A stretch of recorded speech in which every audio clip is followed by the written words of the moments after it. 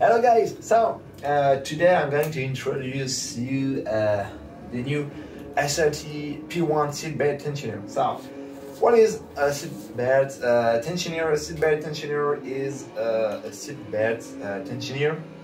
I guess it doesn't help. So it is a mechanism that will pull on the belt basically when you are braking, but it can also be configured in order to have it pulling on the belt also on when on throttle, and you can also enable both. I mean that it can pull on both braking and acceleration, but then it starts to feel a little bit weird. So I guess that you are wondering if it is really effective, and the answer is, well, you can't simulate realistically the G-forces on a rig just because you can't have the rig moving as much as a car, or in that case your rig is just a car. So anyway, it's very hard, okay, to simulate the G-forces, but in my opinion, in my experience, this thing here is probably the best thing to simulate those G-forces. Honestly, it's a very nice system. It makes you feel the difference between a slow car and a fast car. It makes things more alive, and I really like it. So yeah, it is very effective for the price. Okay, and you can't find something as effective as this device to simulate G-forces. So how does it work? You have a servo motor. It is an 80 ST servo motor with his driver. You also have an Arduino in the box elsewhere, and you have here what I call a drum that will pull on the cable here and finally pull on the seat belt. As usual, you will find all the relevant links to my website in the description. As usual, you're gonna find a complete shopping list, all the details, all the tutorials on the website, so feel free to check it. For this project, because it is based on the servo motor, it is quite expensive. We worked with Industry and CNC to provide a kit that includes most of the parts. I think you have the kit from Industry and CNC, and then you also need to buy an Arduino and the seatbelt. So it's just free thing to buy. So it's very easy to make, and in the future we are going to see if Industry and CNC can provide also the 3D printed parts. So if you don't have a 3D printer, it won't be a problem anymore. Because servo motors are expensive and very heavy. Industry and CNC offer for the Europe a shipping by train that is far less expensive.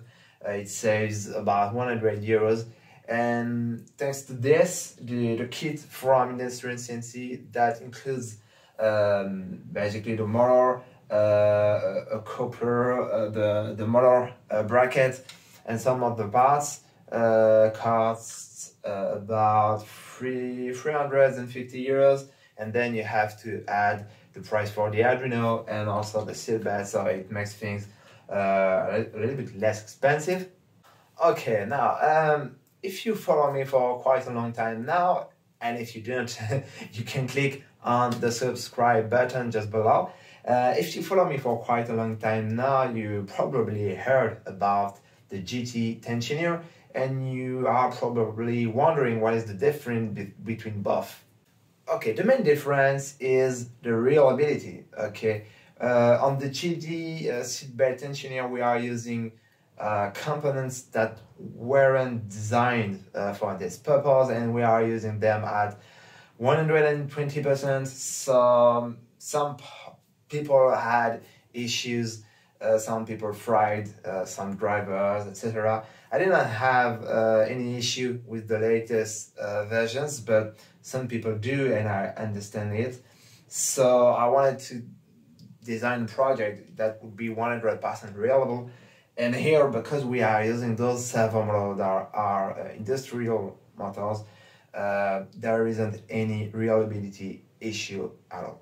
Then the other problem with the GT project is that we are using non-standard parts, and the problem is that it's very hard to keep this project updated. By example, at the beginning, the motor was coming with a 12mm axle, and lately it was 8mm, so it wasn't the same parts and it isn't as easy to use. The same thing for the drivers.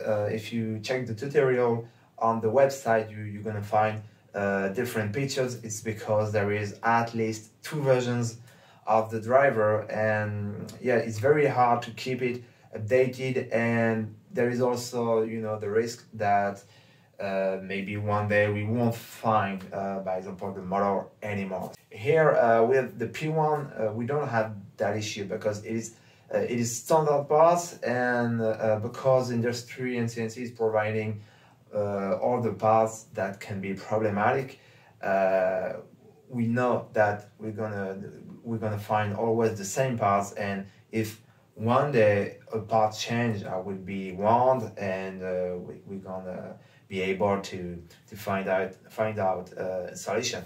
The third difference is the preloading. You know, with the GT, sit by attention and when, by example, okay, you press the brake pedal, the belt pull on you, then you release the pressure and the belt will become a little bit loose. And the problem is that when you hit the brake again, the motor will turn a little bit, so it's gonna have a little bit of inertia, and you're gonna have the belt that is hitting you a little bit, and it wasn't that nice. Here you can adjust the preload with the servo motor directly. Once again, check the tutorial. It's very accurate, so you can just add a slight preload, and you don't feel the belt pulling when you go. It just kept ready, you know. And then when you hit the brake, you have the belt that is already on your body and will just apply pressure. It won't hit you. So it's a very important feature. You could add that preload with the GT, but it means that the motor won't be able to cool at any time, and it will generate issue once again.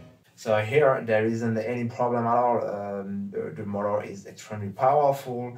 The way we are using it is totally okay. So you can add that preload and have a nice feeling. And the last difference is the accuracy. Okay, both systems are working in the same way, but here, because we are using high-end stuff, you get high-end accuracy. And I felt the difference recently on ECC when removing all the filters. You know, you can filter the signal in order to remove some weird details, to have something a little bit smoother. And I removed those filters, and it appeared that when you are on some a little bit harsh curves, you know, that really shakes the car, you're gonna have the belt shaking a little bit. Well, okay, it's not realistic. Yeah, it's not realistic, but the thing is that on that curve, in reality, I think that you are shaken. And here the belt is shaking all your body. So in the end, it's very immersive, and I really like it. So you can have those amounts of details, and you also have the possibility to get rid of them very easily. So it is also a very important difference between the GT and the P1. You're gonna have a lot of detail if you want to. Okay, I hope that you will like this project. Once again, everything is available for free. Check the description. Please mind subscribing to the channel. Now I will work again on the SRT80 actuators. So I say you au revoir.